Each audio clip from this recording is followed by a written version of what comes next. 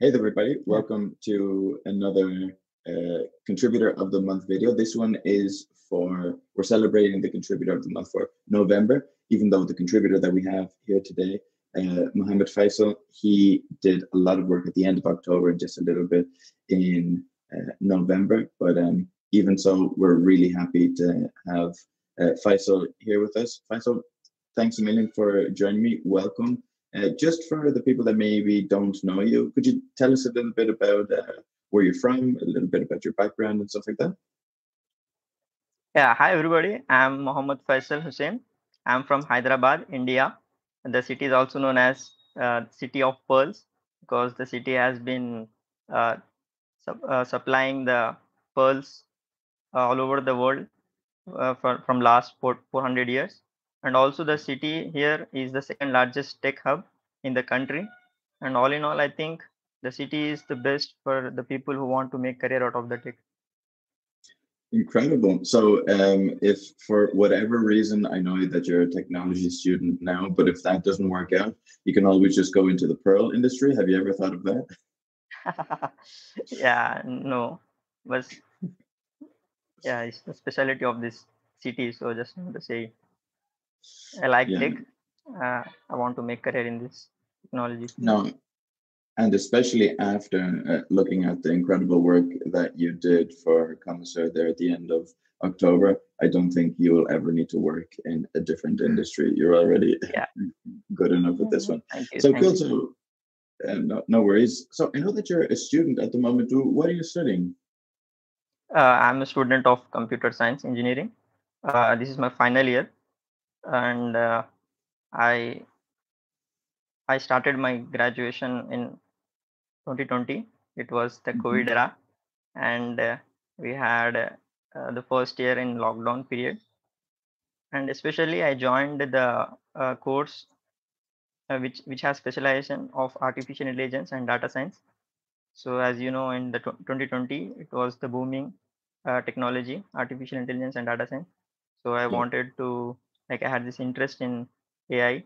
So I joined this course, and uh, to tell you about my first year, in my freshman year, like I studied basic technologies. I learned programming languages like Python, C, my first year. So, and in my second year, I think we had this mini projects in our curriculum where we got to build some projects, real world projects. There, I started to learn about web development, and uh, I I learned HTML, CSS, and there was JavaScript. But JavaScript was a new language to me. I don't know Python, so I thought with Python we have Django. We can build websites through this. So I took Hmm. a shortcut and learned Django, leaving JavaScript side. So I built a website called like online admission system. In the second year, also I think in my second semester of my second year, uh, I built a project related to uh, machine learning, like news fact checking system, where you can Hmm. check if the news is based on facts or it's fake. And yeah, in my third year, I I learned full stack development. I learned Monstack. Uh, I learned about deep learning. I did some deep learning projects, and in my at the end of third year, I did few internships where I got exposure to real world projects, industry experiences. Uh, yeah, this is my final year now. I will graduate in 2024. Incredible. And it sounds like a really, really broad curriculum and Yeah. degree in general. Is there anything that you kind of like see that you're going to want to further once you're finished and you're wanting going to go a little bit deeper in? Is it going to be more of the web development side or maybe the machine learning side? Yeah. Firstly, like when I joined this degree, I didn't know about any stuff about computer science and anything at all. I just wanted to make career in this technology field. So first I joined with this thought like I will make a career in artificial intelligence, machine learning, data science thought. But during my first year, second year, I got exposure to this web development field, software development, and my interest developed here. I learned new technologies starting from HTML basics, CSS, then Django, JavaScript, then to some best technologies like Stack. I learned Mm-hmm. very database, new databases, and cloud technologies like Docker. So uh, my interest grew in this software development field. So I want to Mm-hmm. pursue, I want to learn more about this field rather than artificial intelligence and data science.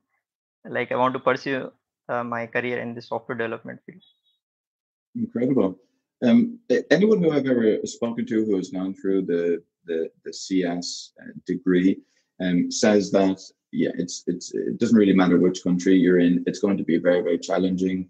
It's very intense. There's a lot to learn, and this is always something that I'd like to ask people, especially computer science students. Um, have you found some sort of like a productivity function that kind of helps you learn new things quickly? Like, is there anything in particular that you're learning now that maybe you're starting fresh? And how Yeah, do you learn that? yeah. Firstly, in my second year, I didn't know anything about web development. So first, I had there is something called HTML, CSS, to learn to build websites. Then it is JavaScript. So I didn't know anything about it. Then I googled it. I did search on YouTube. So there are many videos like some great people have uploaded their tutorials there. So I started learning HTML, CSS there. Then, as I said, I learned Django in my second year to as I know Python. So mm, then in my second year, at the end of my second year, I participated in a hackathon. It was a national level hackathon called Code for Good. It was conducted Mm, by JP Morgan Chase company. There, I got to meet new people from all over the country. In my team, we had around 6 to 7 people.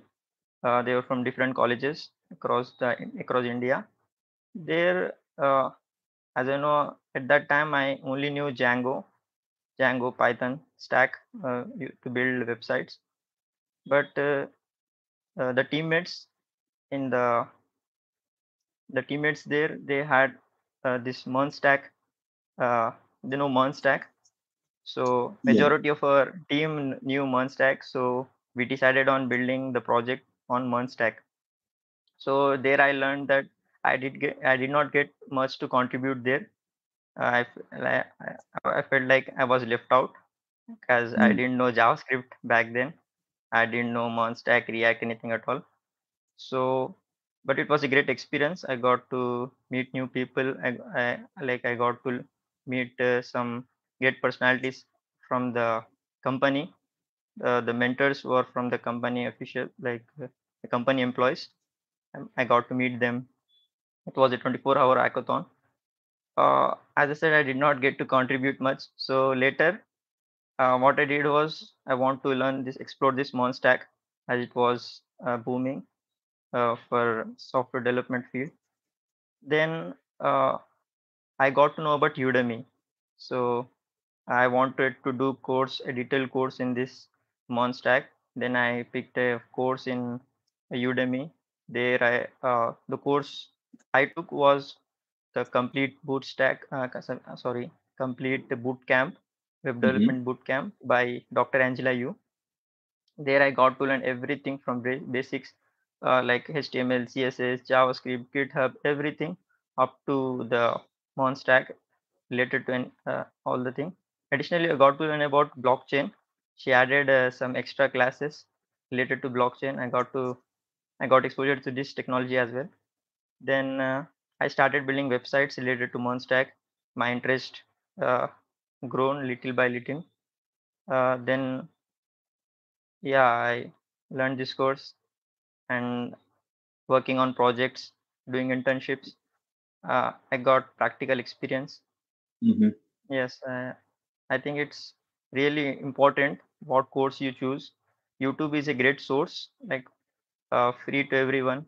But what I think is you don't get a proper way, like how you can uh, understand from basics to industry level. So it is important what course you select. Like a comprehensive course would be best to anyone who starts first. Taking shortcuts will only make you uh, feel I should have learned more. Hmm. So I would suggest people to take to choose courses appropriately as they need. Yeah, Yeah, and like from what I hear, yeah, you don't take just like a single approach or just use a single method to learn something new. I mean, there's no kind of like magic formulas to learn new things. So the your strategy of branching out and taking Udemy courses and going out and having real world experience through hackathons. yeah, There, like for example, that realization that you had of um, sure, I can build any kind of website with Django and yeah, Python stack, but even though I can build any uh, um, website with it, I can't kind of those skills don't necessarily translate over to a MERN stack, and you only really realized that you mm, wanted, and you saw the popularity when other people were there around you. Just a yeah. quick question that I have: what's usually your ratio between Udemy courses started and Udemy courses finished? Because I've also used a lot of Udemy courses in the past, and Yeah. sometimes it's hard to fully finish it. Uh, for this course, which I mentioned, I completed it the whole. It was 68 hours course. Yes. It took time. I managed to take few hours, 1 to 2 hours every day, and I finished it because as I felt I really needed it to work. Then I also took another course related to mobile development on Hmm. Flutter, which I just started. I think I only watched few videos. It's not completed yet. Maybe 90% is left because I did not get much time to go to mobile development. So Hmm. yeah, it's based on your interest, like how focused you are. You want this, you want to learn this, then you will dedicate time. You will make time out of your schedule to learn that. Exactly. Yeah, so it's Exactly. based on your needs, like how much interest you show. Hmm. And do you think that you need to put a lot of time, a lot of your own time to pick up these uh, skills and to acquire this knowledge? Is this not something that the classes at university are providing, in your opinion? Uh, in my opinion, we just see the basic stuff. We had this course in our curriculum called full stack development. We had there all the things related to one stack. But what I felt is it's all about theoretical knowledge. We don't get much practical experience there. Yeah, So like when you learn theory and when you go when you go in the real world projects, you see it's ocean. There are so many things you need to learn, and you'll only get to remember them when you apply. When you practically do something, you'll get it.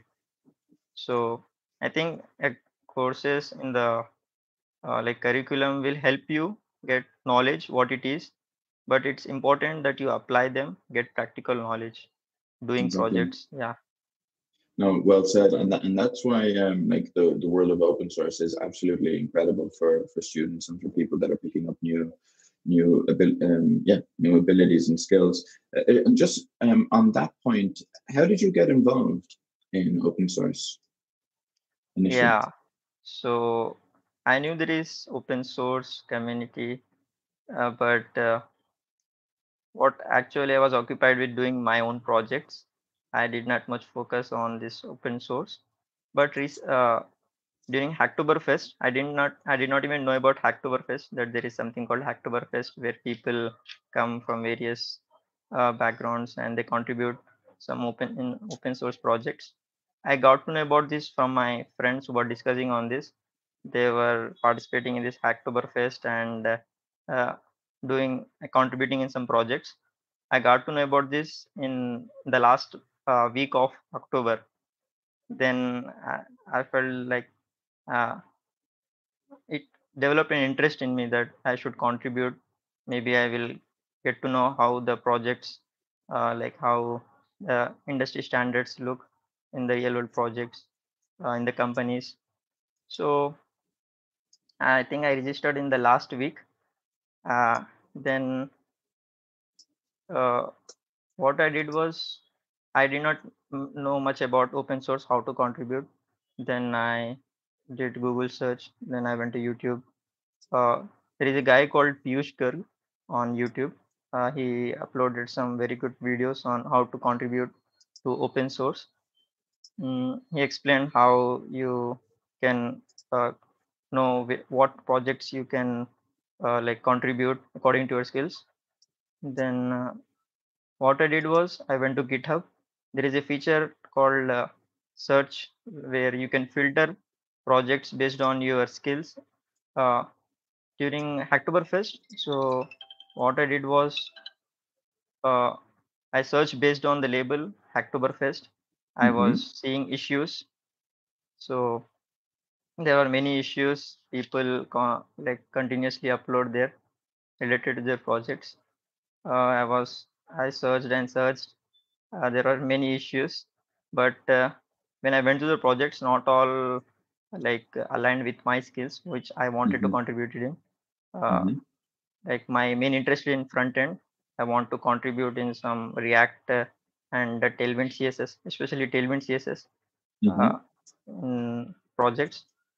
So there was a project called I think there's a form bricks. I They also had some hackathon during Hacktoberfest where they were Mm-hmm. awarding some points to the people who contribute.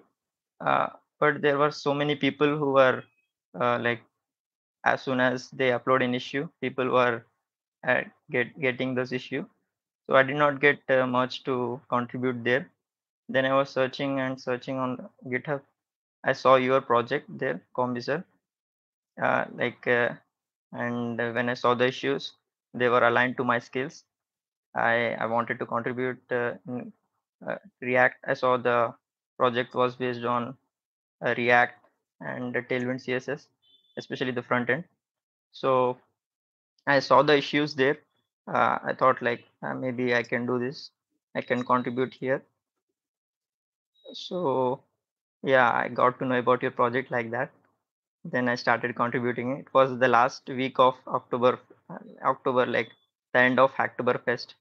Yeah, yeah, just the tail end of it. It's such a Yeah, cool story because I think a lot of people, especially a lot of people that I've spoken to in the past, had a kind of like a big block when they were thinking about wanting to contribute to open source, but not really knowing how. And yeah, it's going to be really good to have your story at hand because you're someone that is relatively new, a newcomer to open source, but you through Hacktoberfest, you wanted to put your skills to the test and just work on some open issues that matched what you wanted to explore. And it's incredible. You were able to for our project deliver some incredible value that not only were we happy that you added your contributions, but yeah, it was among the maintainers that we all agreed that you definitely deserved to be the contributor of the month for this month. I just want to show people who maybe are not aware. I'm going to share this. Let's see if I can share this window that I have over here. Yeah, I think it's this one. So yeah, over here, I'll also add this down in the description below, but here are the commits that Faisal committed yeah, in at the end. So yeah, you wanted to work on the front end and also do some work with Tailwind CSS and the Komiser repository in the front end a good few months ago, it was in Angular, but we went through a Okay. revamp, and now it's in React. But I also just want to show what this actually looks like. So if I'm not mistaken, and correct me if I'm wrong, but over here in the resource dependency graph, you worked on some Yeah. zooming. But yeah, Yeah, please there was tell an us. issue. So when you zoom, there was an issue called when you hover there. Can you hover, please? Yeah. Can you hover there? Hover Hover? on the node. Hover. Yeah, hover on the link. Hover on the link. Got Yeah, it here. you get some user users AMP policy. So there is an issue when you zoom out while hovering there. The uh, yeah it users network. When you zoom out, it stays like that only. So it won't move. It won't go away when you zoom out. So Yeah, this was a bug which I fixed. And also this zooming and zooming out, zoom in and zoom out facility did not have this navigation barrier. exactly. So which I added. Yeah, you can zoom in and zoom out. And also when you drag the nodes, yeah, you can drag the nodes and also disable them. Yeah, yeah. Yes. Very, very cool. And also when you click the node, you will get to know what like the details about the resources. Yeah. Yeah. A recent a recent bug that was introduced, and that this was Uh, only very recently, is that now this screen blanks out okay. while we're looking at the file out. But Uh, we would be able to uh, address that yeah. this next release, When I which work, hopefully it will was be. not a bug. Maybe. No, exactly. This is just in the previous release. But Okay. Okay. yeah, so Yeah. so you didn't break anything. Yeah. That's That's for sure. right. Yeah. And also I added the best thing what I got to learn in the project was storybooks. I did not know anything about that. Mm, Like it helps you document UI components. It was really helpful. Like when you document the component, it becomes very easy to use that component. Like otherwise, you have to go through the code there, understand how the component works, then you have to use it. But if you document this and you have this GUI, here you can understand how the code works, like how the UI component works. You can use it wherever you want. Like, it helps a exactly. lot. If you build the CSS component once, you don't have to build it again. You don't have even to go to the code that check like how it works and all. It makes the life so easy. And Yeah, also what I learned was I did not know anything about TypeScript also. I only knew JavaScript. Then I got to learn how TypeScript works. It's the typed version of JavaScript. hmm It really helps. Yeah, it really helps with the type safety. It just adding types along with the component. It helps with consistency and all. Yeah, hmm did you find picking up TypeScript a little bit more challenging than picking up yeah. It JavaScript was. initially? Initially, I knew JavaScript, but I did not know anything about TypeScript. But when I went to your project, it was not that big of a deal to understand. As I know, I know Java, I know Python, C. So it was easy to relate, like how it works. Mm-hmm. Java doesn't have types. JavaScript doesn't have type safety. So when you add the type safety to JavaScript, it becomes TypeScript. Yeah. Mm-hmm. Yeah, very cool. So yeah, I'm just really happy that someone like yourself just discovered the project through Hacktoberfest, and you were able Yeah. to ship this. As I said again, I'll add the links to everything that Faisal added and contributed over that time, so you can see what work was done.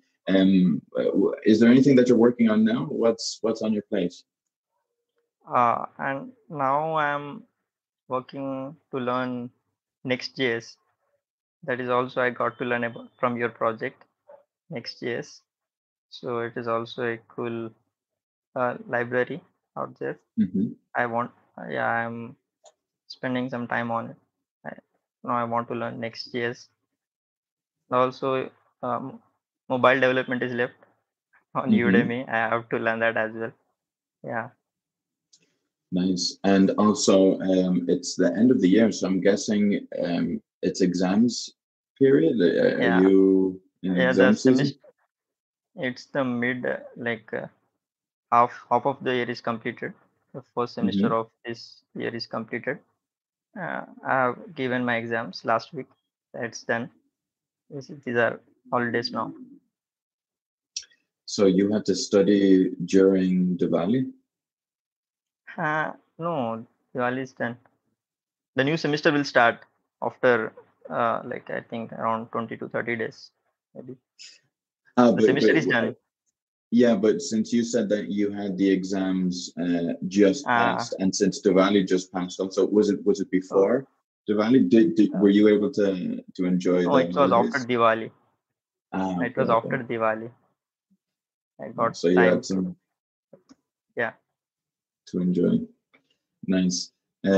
So yeah, so just before we go, even though you're still just dipping your toe into the world of open source, even though Yeah. very proficiently, if I say so myself, but for someone who might be starting out, and this you're actually a great person to speak to, because many times when we ask people for advice, sometimes we ask for advice to people who have gone through the stage that you're about to go through a long, Yeah. long time ago. So sometimes they're a little bit disconnected, but you are a person that just very recently got involved, got started. So what tip would you give someone who would like to be exactly like you, someone who starts and does a good job with their first contributions? Yeah, I would suggest to people who are just starting to know about open source. I think if you have some skills, if you develop some skills, you have practical, you have some theoretical knowledge about it, and if you want practical experience, open source is a great opportunity for you out there. It's not that big of a deal to contribute in open source. There are so many open source projects you can get on GitHub. You can search, you can see if they align with your skills. You can start contributing. The only thing you have to know about is GitHub, Git commands, how you can raise PRs, pull requests, and what I would suggest is uh, on YouTube you have so many people who help you if you get stuck, and also there is open source community for every project. Uh, the help what helped me during this Hacktoberfest and contributing Komiser project, I think it was the documentation. It was a very good comprehensive documentation. It helps you like when you start the project, when you understand it, and when you want to contribute. So I would like to suggest people to start working on projects which have some good documentation, because it's easy to set up the project and start contributing. Hmm. And I think understand you can search issues related to your skills, like you can there are constantly people adding issues related to their projects on GitHub. You can go, you can search the issues, you can see the issue if you can solve it. You can also talk to the people who raised that issue. You can talk to them, you can solve your doubts, you can understand how to solve that before you go to the code, and you can start coding. If you're stuck anywhere, there is open source community like Discord. You have people have Discord communities, you can go talk to them if you're stuck Hmm. anywhere. And also uh, it's I would say that there is no pressure on you that you have to do this in this time and deadline. uh, so it's easy for you not to think about anything, and you Hmm. can work, you can give your 100%. There is no pressure on you. You can work on the code. And also uh, chat gpt helped me a lot this time. AI, it assists you. I think uh, even if there is anything new you can learn, there is you can Google it, you can go to YouTube. Uh, and as I said, I learned something new called Storybook, and also I got exposure to TypeScript. So yeah, I think you have to just start applying your skills and you'll get there. Yeah. Great tips. If you are out there and you want to be like Faisal, just follow those tips of finding projects that have issues with tasks that involve skills you want to improve. Make sure the documentation is good.